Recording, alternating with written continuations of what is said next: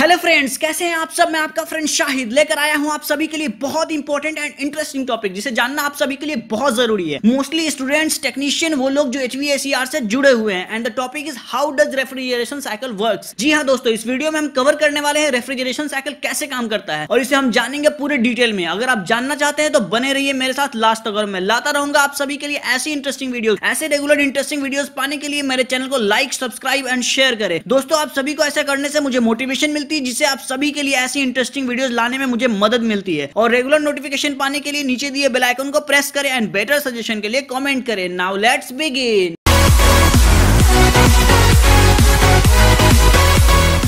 तो चलिए दोस्तों शुरू करते हैं। हम देखते हैं रेफ्रिजरेशन साइकिल क्या होता है। तो दोस्तों, रेफ्रिजरेशन साइकिल के 4 मेन कंपोनेंट होते हैं। फर्स्ट होता है compressor, second condenser, third expansion valve and fourth evaporator और इवापोरेटर कॉइल। तो दोस्तों, ये जो 4 कंपोनेंट होते हैं ये मोस्टली रेफ्रिजरेशन साइकिल में कंट्रीब्यूट करते हैं। नेक्स्ट हम देखते हैं दोस्तों प्रिंसिपल ऑफ रेफ्रिजरेशन साइकिल। तो दोस्तों, ये हमारा रेफ्रिजरेशन साइकिल है और हम 1 बाय 1 देखते हैं रेफ्रिजरेशन साइकिल के सारे कंपोनेंट को। तो दोस्तों, सबसे पहले हम देखते हैं कंप्रेसर को। तो दोस्तों, compressor as the name suggest, compressor का काम होता है कंप्रेस करना। तो दोस्तों, कंप्रेसर के मेनली 2 मेन फंक्शन है। पहला रेफ्रिजरेंट का फ्लो करवाना, दूसरा प्रेशर डिफरेंस क्रिएट करना। तो दोस्तों, कंप्रेसर का जो मेन कंपोनेंट होता है वो होता है crankshaft, connecting rod, piston, cylinder bore, suction valve, discharge valve, wall plate, cylinder head. तो दोस्तों, ये सारे कंप्रेसर के मेन कंपोनेंट होते हैं। दोस्तों, कंप्रेसर में जो हमारा क्रैंकशाफ्ट होता है, वो क्रैंकशाफ्ट जब रोटेट करता है तो पिस्टन हमारा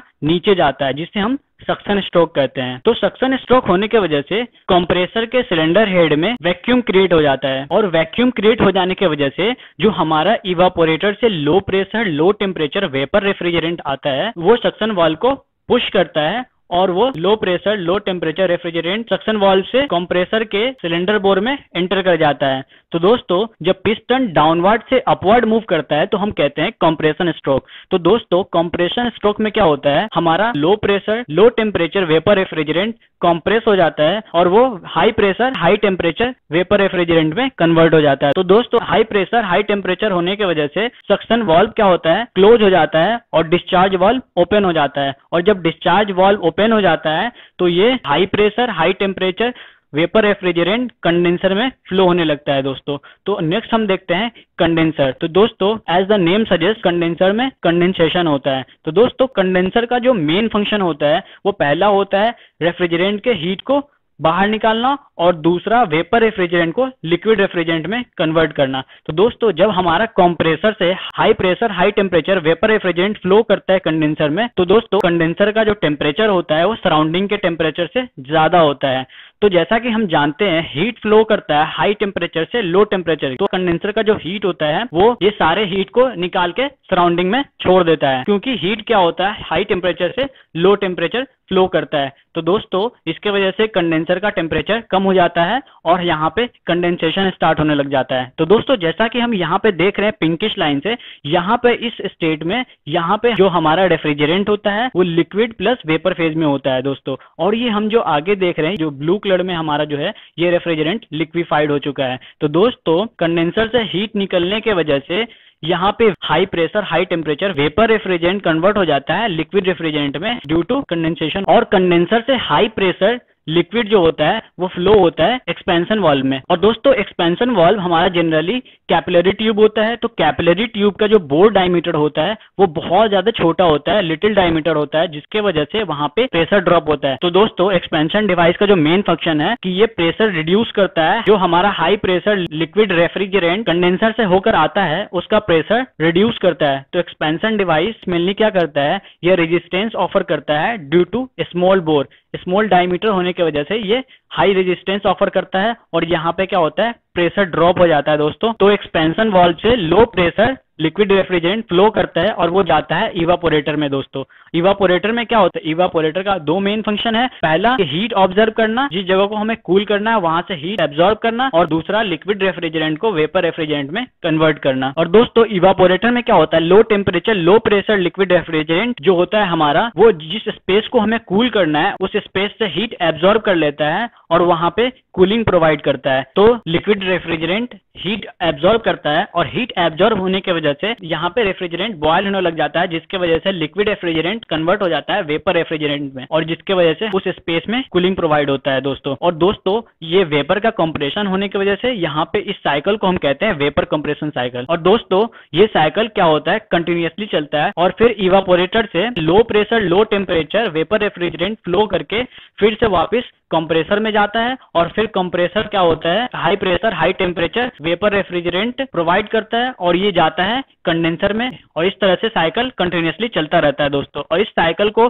हम कहते हैं वेपर कंप्रेशन रेफ्रिजरेशन साइकिल। तो दोस्तों नेक्स्ट हम देखते हैं working principle of refrigeration cycle. तो दोस्तों जैसा कि हम देख पा रहे हैं यहाँ पे ये हमारा कंप्रेसर है, सिलेंडर बोर है दोस्तों, ये हमारा क्रैंक शाफ्ट है, ये पिस्टन है दोस्तों, ये हमारा डिस्चार्ज वाल्व और ये सक्शन वाल्व है, और ये हमारा वॉल प्लेट है। तो दोस्तों होता क्या है, low pressure low temperature refrigerant जब हमारा इवापोरेटर से होकर सक्शन वाल्व में एंटर करता है तो सक्शन वाल्व ओपन हो जाता है, और सक्शन वाल्व ओपन होने की वजह से ये हमारा low pressure low temperature gas क्या होता है, सिलेंडर बोर में एंटर कर जाता है। और यहाँ पे क्या होता है, जैसे हमारा पिस्टन डाउनवर्ड से अपवर्ड मूव करेगा, नीचे से ऊपर मूव करेगा, तो दोस्तों यहाँ पे रेफ्रिजरेंट का कंप्रेशन होता है। तो यहाँ पे कंप्रेशन होने की वजह से रेफ्रिजरेंट का प्रेशर बढ़ जाता है, और प्रेशर की वजह से यहाँ पे ये जो हमारा सक्शन वाल्व है ये बंद हो जाता है और ये डिस्चार्ज वाल्व ओपन हो जाता है। तो ये high pressure high temperature refrigerant discharge valve से होकर कंडेंसर में जाके फ्लो करता है दोस्तों। तो दोस्तों कंप्रेसर का ये मेनली ये काम है, ये रेफ्रिजरेंट का फ्लो क्रिएट करता है और दूसरा प्रेशर डिफरेंस क्रिएट करता है। मतलब यहाँ से हमारा low pressure low temperature refrigerant आता है और यहाँ से कंप्रेस होकर high pressure high temperature gas में कन्वर्ट हो जाता है दोस्तों।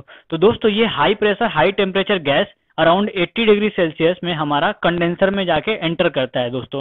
तो कंडेंसर का जो मेन फंक्शन है कि ये रेफ्रिजरेंट के हीट को क्या करता है, निकालता है दोस्तों। और दूसरा फंक्शन ये है, कंप्रेसर से जो वेपर रेफ्रिजरेंट आ रहा है इस वेपर रेफ्रिजरेंट को कन्वर्ट करके लिक्विड रेफ्रिजरेंट बनाता है। तो दोस्तों कंडेंसर में यहाँ पे हमारा जो वेपर रेफ्रिजरेंट होता है वो कंडेंस हो जाता है और यहाँ पे लिक्विड फॉर्म में कन्वर्ट हो जाता है दोस्तों। तो ये हमारा कंडेंसर है, ये हमारा आउटडोर यूनिट है। तो दोस्तों यहाँ पे हमारा क्या होता है, ये कंडेंसर का टेम्परेचर हाई होता है क्योंकि यहाँ से high pressure high temperature gas enter कर रहा है, तो यहाँ पे टेम्परेचर हाई होता है, सराउंडिंग से ज्यादा होता है, तो इसके वजह से यहाँ से हीट ट्रांसफर होता है सराउंडिंग में। तो यहाँ पे क्या होता है, कूल होने लग जाता है। कूल होने की वजह से यहाँ पे high pressure high temperature refrigerant जो होता है उसका क्या होता है, कंडेंसेशन हो जाता है और वो लिक्विड फॉर्म में कन्वर्ट हो जाता है। तो फिर यहाँ से कन्वर्ट होके हाई प्रेशर लिक्विड रेफ्रिजरेंट पास होता है और ये फ्लो करता है एक्सपेंशन वाल्व में। और एक्सपेंशन वाल्व का मेन काम क्या होता है, प्रेशर को डिक्रीज करना। यहाँ पे क्या होता है, एक कैपिलरी ट्यूब होता है और वो बहुत ही स्मॉल डायमीटर का होता है जो कि बहुत हाई रेजिस्टेंस ऑफर करता है, और हाई रेजिस्टेंस ऑफर करने की वजह से यहाँ पे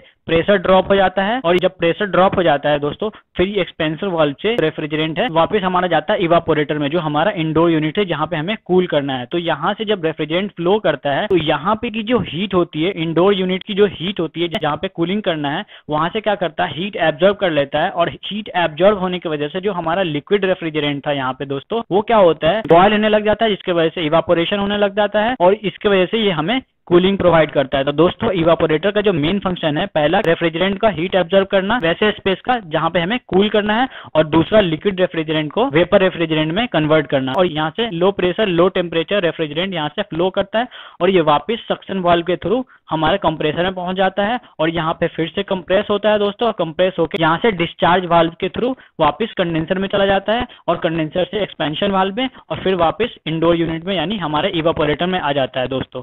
तो इस तरीके से हमारा रेफ्रिजरेशन साइकिल वर्क करता है और इस साइकिल को हम कहते हैं वेपर कंप्रेशन रेफ्रिजरेशन साइकिल। तो दोस्तों नेक्स्ट हम देखते हैं रेफ्रिजरेशन स्टेज। जो हमारे रेफ्रिजरेशन साइकिल में बहुत सारे स्टेज होते हैं, हम उसे स्टडी करते हैं। तो दोस्तों सबसे पहले होता है हमारा कंप्रेसर। तो कंप्रेसर में हमारा क्या होता है, कंप्रेशन स्टेज होता है। तो दोस्तों वहां पे क्या होता है, low pressure low temperature vapour refrigerant enter करता है और ये जाता है अंदर में, और low pressure low temperature vapour का कंप्रेशन हो जाता है। कंप्रेस होने के बाद यहाँ पे वो कन्वर्ट हो जाता है high pressure high temperature vapour refrigerant में दोस्तों। और ये high pressure high temperature vapour refrigerant वापस कंप्रेसर से कंडेंसर में जाता है दोस्तों। तो यहाँ पे क्या होता है दोस्तों, कंडेंसर में क्या होता है, कंडेंसेशन होता है। यानी यहाँ पे सेकंड जो हमारा स्टेज होता है वो कंडेंसेशन स्टेज होता है दोस्तों। तो कंडेंसेशन होने की वजह से यहाँ पे क्या होता है, जो कंप्रेसर से हाई प्रेशर हाई टेम्परेचर जो वेपर रेफ्रिजरेंट आता है उसका हीट रिलीज होता है और वो कन्वर्ट हो जाता है लिक्विड फॉर्म में दोस्तों, यानी high pressure normal temperature liquid में कन्वर्ट हो जाता है और लिक्विड फॉर्म में जो रेफ्रिजरेंट होता है पास करता है एक्सपेंशन वाल्व से यानी कैपिलरी ट्यूब से। यहाँ पे क्या होता है एक्सपेंशन वाल्व में एक्सपेंशन हो जाता है दोस्तों। तो एक्सपेंशन में क्या होता है दोस्तों, हमारा हाई प्रेशर लिक्विड होता है जो कि नॉर्मल टेम्परेचर पे होता है। तो यहाँ पे रेफ्रिजरेंट का डिकम्प्रेशन होता है, यहाँ पे कोई भी हीट चेंज नहीं होता है। बट यहाँ पे क्या होता है दोस्तों, एक्सपेंशन वाल्व हमारा